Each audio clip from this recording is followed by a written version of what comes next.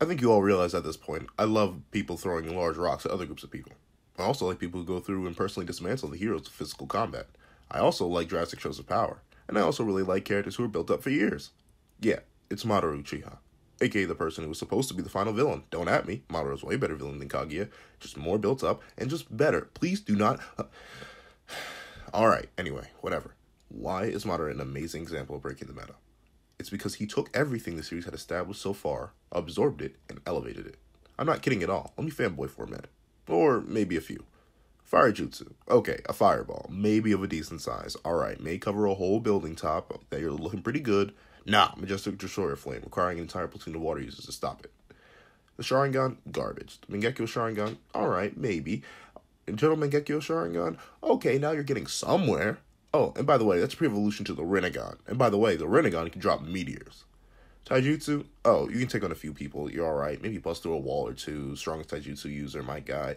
No, take on a whole army by yourself, solely with Taijutsu, and use their own weapons against them. Susanoo, oh, okay, maybe you can take up an entire bridge, it follows the user's movement by their feet. Never mind, let's make it 100 times bigger, give it the capability to fly, with legs, and a sword that with air pressure alone can slice apart mountains. Oh, with the summoning jutsu, you can summon some dogs, some birds, maybe even some giant toads. Now, how about summoning the strongest tailed beast on command and instantly subjugating it with your base Sharingan? Sage mode? No, that weak thing? Oh, he didn't even need to activate it himself. He just stole it from his best friend, annihilated the Hokage while blind, and then got 6 past Sage mode. Even crazier version of regular Sage mode. Okay, with some Hydra regeneration, you may be able to close up a gaping hole, fix a lung or two, close some cuts. Nah, let me regrow my entire torso and an arm instantly. Being the 10 Tails Jinchuriki, it's pretty cool. Alright, that's nice. You got some gray skin, some extreme power, but you do lose your mental capabilities at first and have some struggles. Can't even really use your unique ability anymore. Nah, perfect Jinchuriki. First try, first full power, 10 Tails, no mental struggles, and amp special abilities. Okay, sure, you got your unique abilities. An internal black flame here, some mind-controlling jutsu there. How about one where you manifest clones of yourself that are practically just as powerful as you in another dimension, which no one can see without Rinnegan powers, and one-shot tailed beasts. Seriously, Madara is amazing, simply for the fact that he does everything, and he does it so well. Even Madara's hype build-up was meta-breaking, not to talk of the character himself. We first saw Madara in the first fight between Sasuke and Naruto in the Valley of the End, and the actual character was not introduced until years later in real time. We always heard about the old generations. We always heard that they were the true alphas of the shinobi world, and the current generation was weak.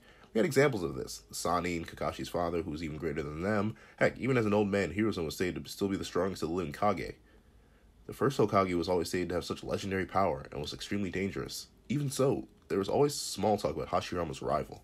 A name drop here, a remembrance there. Someone so powerful that his very name, or even the idea of him, struck fear into the strongest of the modern shinobi world. What will always get me personally is when Minato, one of the strongest and fastest shinobi of all time, takes on a 14-year-old Obito before he even really fights him and instantly asks, "Are you Madara Uchiha?" Now note, if this were the case, Madara would be in his 110s, and still, Minato could think of no one else who could perform the feats that Obito did. That is actually insane. Of course, when you realize that 14-year-old Obito is actually nothing to the real Madara, that's even crazier. Obito had information on sealing techniques, Kage-level protection barriers, a control over Genjutsu strong enough to subjugate the Nine Tails instantly, and had a scary match with Minato that Minato only survived because he could teleport. And Madara could have done that fight and won while blind.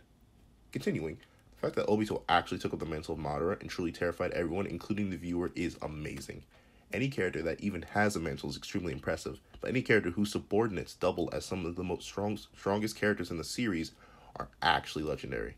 Note, the very idea of Madara shook Tsunade so much that she was almost confident in the fact that Madara Obito was immortal and unbeatable. Note, this Tsunade had all the Kage, all the nations, thousands upon thousands of warriors, and the 2 strongest tailed beasts contained within powerful Jinchuriki on command, and was still confident she couldn't beat just Obito. And yes, Obito is nothing to Madara. Obito, War Arc Obito, in the white mask, was ready to fight and defeat Sage Kabuto with a good chunk of the Akatsuki, including Itachi, a man Obito was confident he could have died to at one point, and he didn't care. He was ready to fight. However, the moment a weaker reanimated Madara even appeared and was not activated, Obito relented. The mere sight of his teacher in his prime made the strongest living shinobi at the time crumble in fear.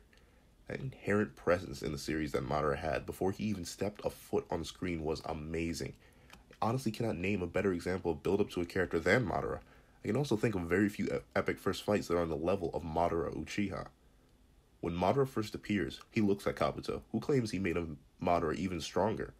Then he said one simple thing that blew my mind when I first read it. You knew what I was like in my glory days? This statement, that's a fantastic question. And Kabuto straight up admits that he doesn't know. And then Madara versus the Shinobi Alliance. It's beautiful.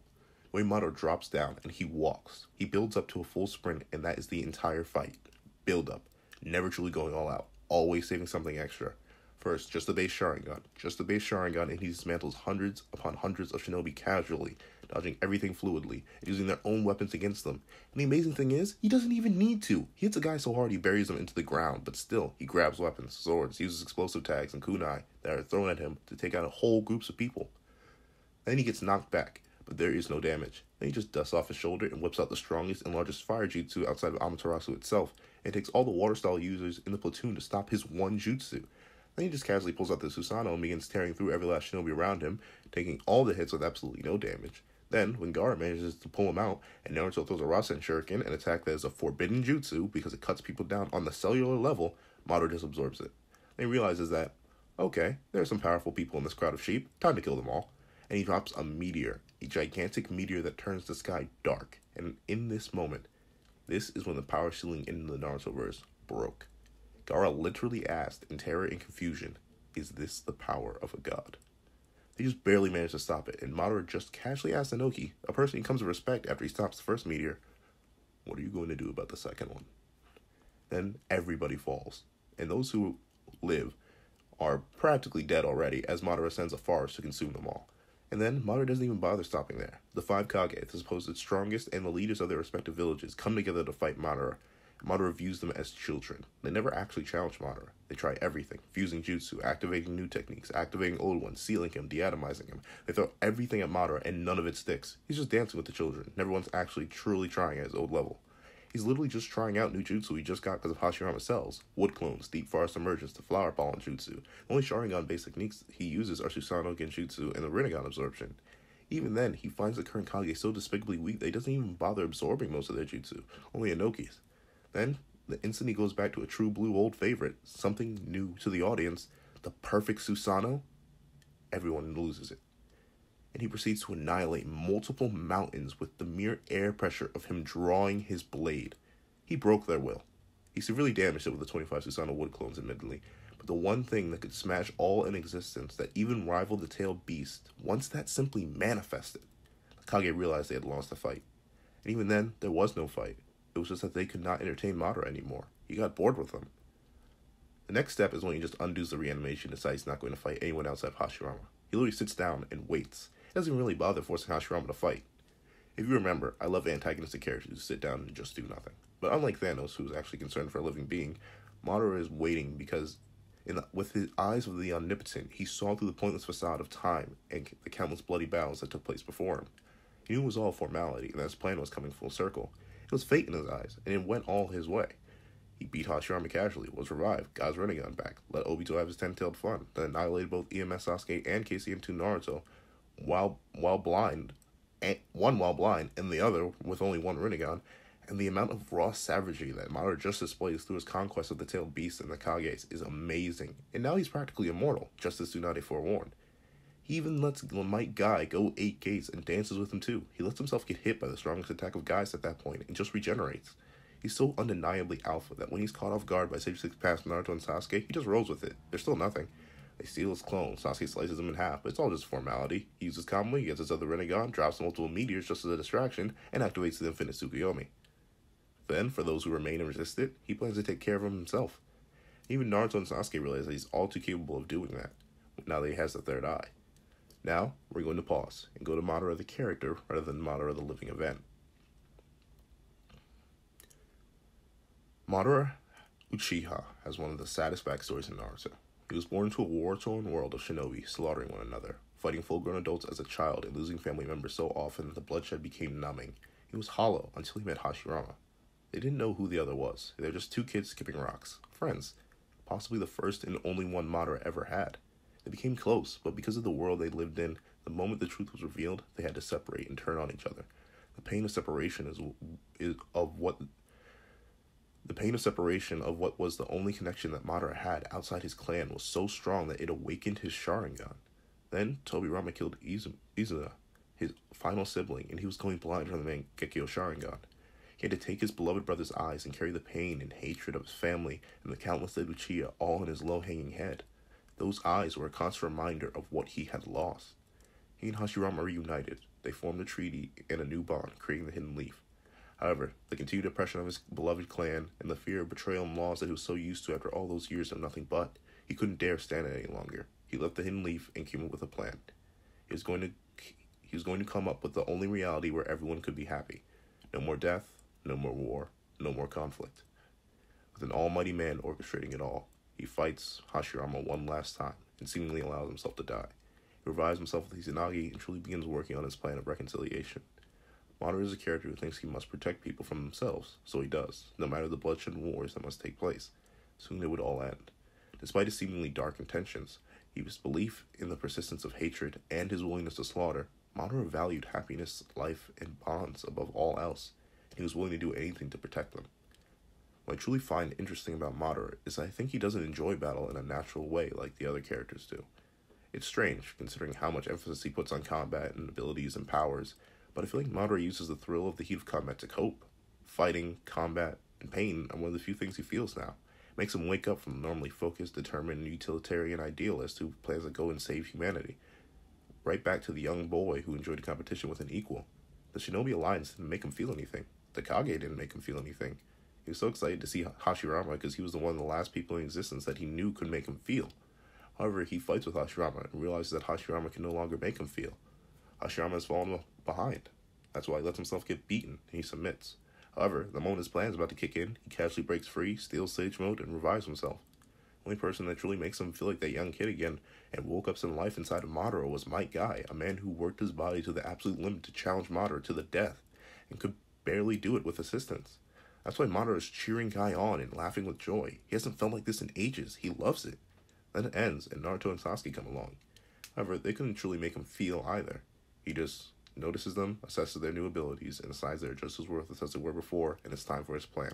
Enough stalling. Madara is truly a sad character that hides behind the moon, hides in shadow, because the harsh light of reality was too bright and unhappy for him. Madara is just as much an idealist as Naruto is and Obito was. He was just born in a different time and with different ideals. Madara is my favorite villain from Naruto because he truly believes he's doing the right thing, and that he was willing to give up what little there is left to feel in the world that his brother lived in, that he lived in. It's sad, and I feel bad for him because he's sick and tired of what he views as pointless conflicts born of human nature. And I have to say it, the way Madara was betrayed by Zetsu was bad. It was horrible, in fact, and honestly should not have happened and led to Kaguya. I would have preferred an ideological battle between Madara and Team 7, rather than a beatdown of some random villain with no build-up and little character. Madara was an amazing villain who had the proper ideals and reasons to fight Team 7 and go against their ideology, and I wish he just had a more respectable end. His ending was bad, but everything else about the Uchiha of legend was practically perfection incarnate. Hey guys, it's that guy with a pencil. Yeah, so I took a new spin on this breaking the meta. I know no one watches Fiction Fridays where I normally draw stuff, so I decided to take the gimmick here. So, tell me, what do you like more? The edited video, or the stuff of me drawing? Or would you like me to mix them up, as I explain my love for a meta-breaking character? Seriously, please tell me. I like interaction and feedback. It's hard to give you guys what you want if you won't tell me. So like, comment, subscribe, and share. If you really enjoyed the video, have no fear. Share it and like it. If you seriously didn't like it, dislike it. But go in the comments and tell me why. That's my only condition. Anyway, enough outro. This is that guy with the pencil, writing off.